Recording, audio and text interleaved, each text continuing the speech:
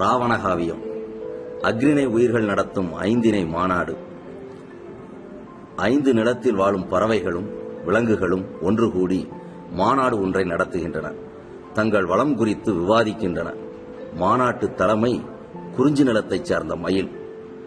வரவேற்புரை ஆற்ற பாலை நிலத்தைச் சார்ந்த புறா வருகிறார். அன்பான தமிழ் சொந்தங்களே, அனைவருக்கும் இந்த புறாவின் இனிய வணக்கம். 5 இணையை பற்றி செம்மையாய் சிந்திப்போம், சிறப்பாக செயல்படுவோம். மாநாட்டிற்கு வந்துள்ள அனைவரையும் வரவேற்று அமர்கின்றேன். வணக்கம். எனது அருமை சொந்தங்களே, 5 நிலங்களிலும் நாம் இயற்கையோடு இணைந்து மகிழ்ச்சியாக வாழ்ந்து வந்தோம். ஆனால் தற்பொழுது நிலைமை எப்படி இருக்கிறது? நமது வளம் மேம்பட்டு வருகிறதா என்ற கேள்வியும் எழுகிறது. இது பற்றி கூடி விவாதிக்கவே நாம் இங்கு கூடியுள்ளோம். இப்பொழுது ஒவ்வொருவராக எழுந்து தங்கள் நிலம் குறித்த கருத்துக்களை தயக்கமின்றி எடுத்துரைக்கலாம் என்று கூறி என்னுடைய தலைமையுரையை நிறைவு செய்து முதற்கட்டமாக குறிஞ்சி நிலத்து கிளையை பேச அழைக்கின்றேன்.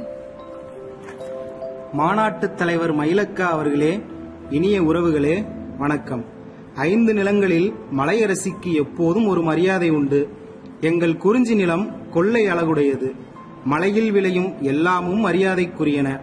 அருவிகளின் அரவணைப்பில் மரங்களும் செடிகளும் மட்டுமல்ல, மலை நெல்லும் காந்தல் மலரும் மனம் பரப்பும் பூமி இது. எங்கள் மூங்கில் அரிசியை இப்போது மனிதர்களும் உண்ணத் தொடங்கிவிட்டனர். எங்கள் மலைத்தேனின் ருசியை விரும்பாதவர் உண்டா? எங்கள் நிலத்தில் விளையும் நீலாம்பரி வேரின் சாற்றைத்தான் பிறந்த குழந்தைக்கு சேனை வைக்க பயன்படுத்துகின்றனர். இப்படி எத்தனையோ சிறப்புகள் எங்களுக்கு உண்டு. எனவே எங்கள் குறிஞ்சி நிலத்தை காக்க எல்லோரும் துணை நிற்குமாறு வேண்டுகின்றேன். நன்றி, வணக்கம். கொஞ்சி பேசிய கிளிப்பிள்ளைக்கு நன்றி. இதோ முல்லை நிலத்தின் சார்பில் முழங்க வருகிறார் முயலண்ணா. அனைவருக்கும் வணக்கம். மலை நெல்லும் தேனும் உண்டு வாழும் மயிலக்கா அவர்களே, என்னுடன் வந்திருக்கும் காட்டுக்கோழியும் மானும் என்னை விரிவாக பேசுமாறு சொன்னார்கள். காட்டாரும் குறுஞ்சுனை நீரும் இப்போது செழிப்பாக இல்லை. பூமியில் ஏதோ கோளாறு இருக்கிறது. கொன்றை, காயா, குருத்தம் முதலான எங்கள் மரங்களை காணாமல் செய்வது யாரென்றே தெரியவில்லை. எங்கள் நிலத்தில் விளைந்த முதிரை, சாமை, வரகு ஆகியவற்றை எல்லோரும் சாப்பிட ஆசைப்படுகின்றார்கள். ஆனால் விளைச்சல் குறைந்து போனது. ஏறுகோட்பறை முழங்கிட நாங்கள் நடத்தும் விழாக்கள் இப்போது அரிதாகிவிட்டன. மொத்தத்தில் புதிய மனிதர்கள் எங்கள் காட்டுக்குள் அடிக்கடி வரத் தொடங்கிய பின்னால் எங்கள் உருவமே மாறிவிட்டது. மறுபடியும் நாங்கள் மறுமலர்ச்சி அடைய எல்லோரின் ஆதரவையும் வேண்டுகின்றேன். நன்றி, வணக்கம். முயலண்ணா, உங்கள் கோரிக்கை கவனிக்க வேண்டியதுதான். சரி, அடுத்து வருகிறார் பாலைத்திணைக்காக கழுகு அண்ணா. மலைச்செல்வி மயிலக்காவுக்கு வணக்கம். என்னுடன் வந்துள்ள புறா, பருந்து இணைந்து கூறிய கருத்துக்களையும் சேர்த்தே சொல்லுகின்றேன். எங்களுக்கென்று தனியாக நிலம் ஏது? முல்லையும் குறிஞ்சியும் முறைமையில் திரிந்து பாலை என்பதோர் படிவம் கொள்ளும் என்ற உண்மை எல்லோருக்கும் தெரியும். முல்லையும் குறிஞ்சியும் பணமெடுப்பதை என் மனம் ஏற்காது. பாலை நிலமே தோன்றாதபடி துடியோசை ஒலிக்காத வகையில் முல்லையும் குறிஞ்சியும் வளமாக வாழ எமது தெய்வமான கொற்றவையை வணங்கி முடிக்கின்றேன். வணக்கம். கழுகு அண்ணாவுக்கு மிகவும் நன்றி. வளம் கொழிக்கும் வயல் நலத்தின் அன்னமே, உன்னுடைய குறையாதோ, கொஞ்சம் சொல். மரியாதைக்குரிய மயிலக்காவுக்கு வணக்கம். மருத நிலம் முந்தைய வளத்தை தொலைத்து பல்லாண்டுகள் ஓடிவிட்டன. 6 குளங்களை பாதுகாத்து பராமரிக்காத காரணத்தால் இப்போது செந்நெல்லும் இல்லை, வெண்ணெல்லும் இல்லை. விதைக்க வந்தவர் வேலை முடித்து பெட்டி நிறைய மீன் கொண்டு சென்றனர் என்ற நற்றினை புலவர் நல்வேட்டனாரின் வரிகள் பொய்யாய்ப் போயின.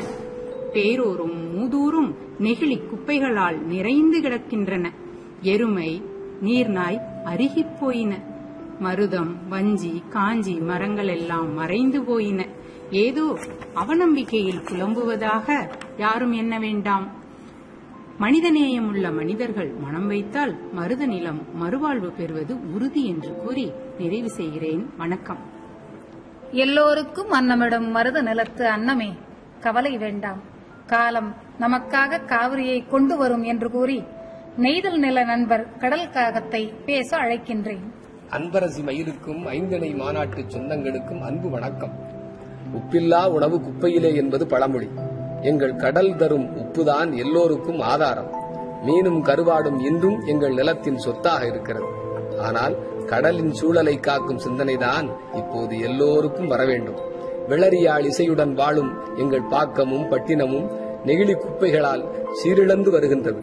வெளிநாட்டு கப்பல்கள் தம் நாட்டு மின் குப்பைகளை எங்கள் கடல் மீது கொட்டுவதாய் செய்திகள் வருகின்றன. என்ன செய்வதென்றே தெரியவில்லை.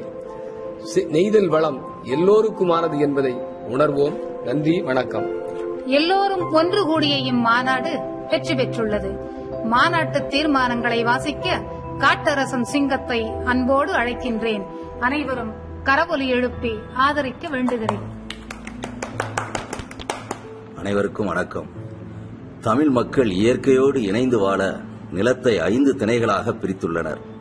அவர்களுடன் இணைந்து சுற்றுச்சூழலை நாமும் பாதுகாப்போம். பல்லுயிரும் வாழவே எல்லோரும் ஒற்றுமையுடன் சிந்திப்போம், செயல்படுவோம். நன்றி.